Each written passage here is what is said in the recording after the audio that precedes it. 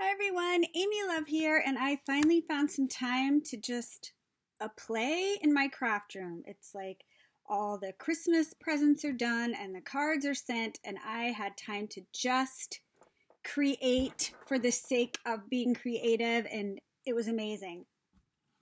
And so I started out with this Stamperia Winter Tales. This paper is gorgeous. I mean, look at this paper. And thank you, Kim. Kim gave this to me last year.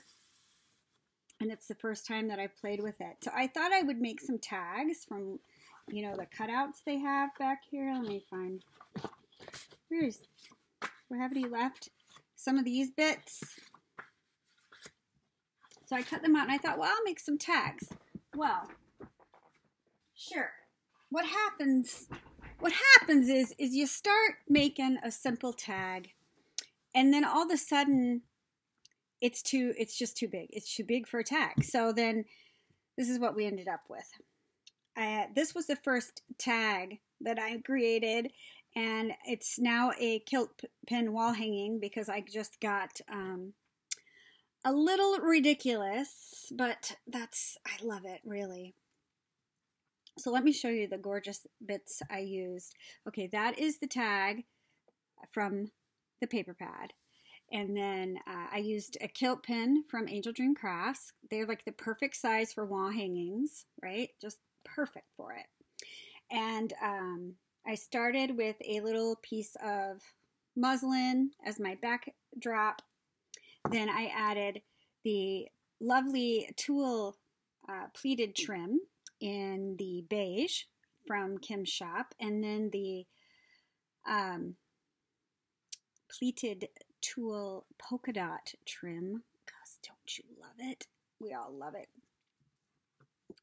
And then let's see, there's so many great bits on here. This is one of my favorite dangles of hers, and I just added all of the little rhinestones to it. So I've got a bit of it dangling off the side. This is another one of her dangle trims that's absolutely gorgeous.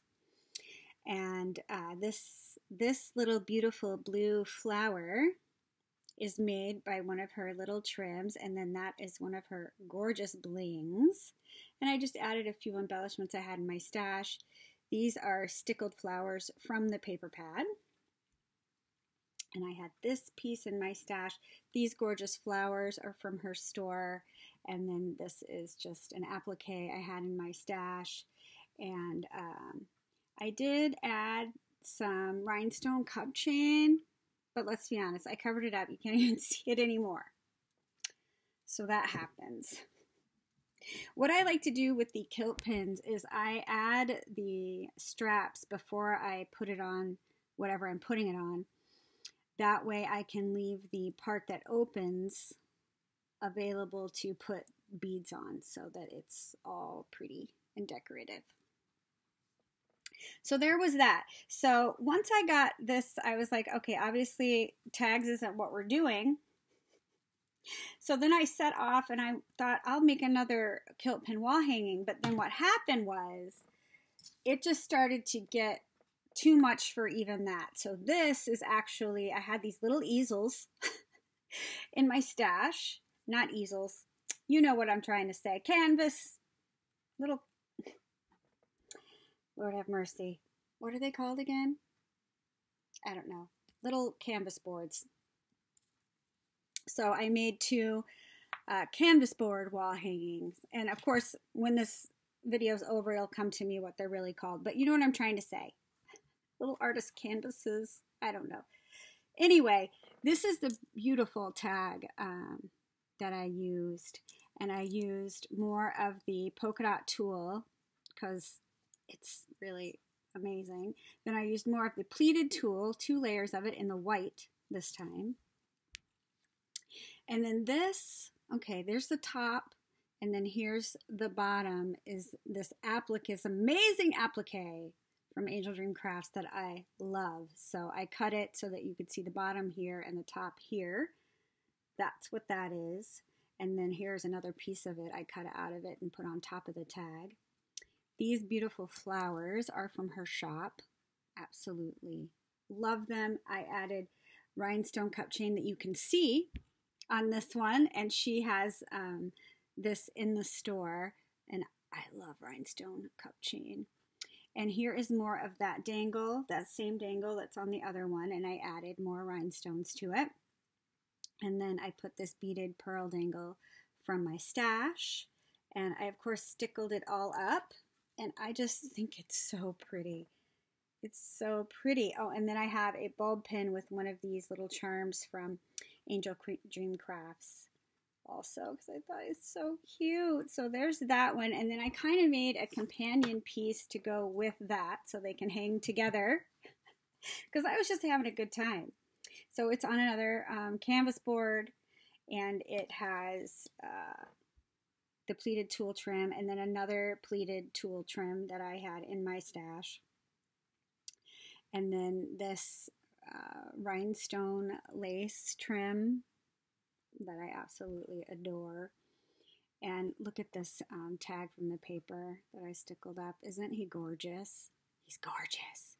So here's a flower from the shop. More of the dangles, and this time I added some white fringe trim to the dangles. These rhinestone chains here actually are from a vintage necklace that I cut apart, and so I put this piece up here, and then I cut the rest up and dangled it off the bottom. Super, super pretty. And I added this beaded bow from my stash, and actually behind here, let's see. This is another beaded applique from Kim's shop that's underneath the flower and the bow, because I'm all about the dangles, right? The pearl dangles. So that's where those come from. It's actually, the applique comes all the way up. You can see it peeking through the back of that. And I added another bulb pin. And then I had this amazing bling in my stash that just kind of reminds me of like wintry ice, and I thought it would be so beautiful on there. So yay, I got 3 lovely pieces. I was so excited to get to play, and I will have a link to Kim's store below, and I will also put a link to all of her designers, her current designers, so you can go and check them out. They do amazing work and are constant inspiration for me, and I know they will be for you too.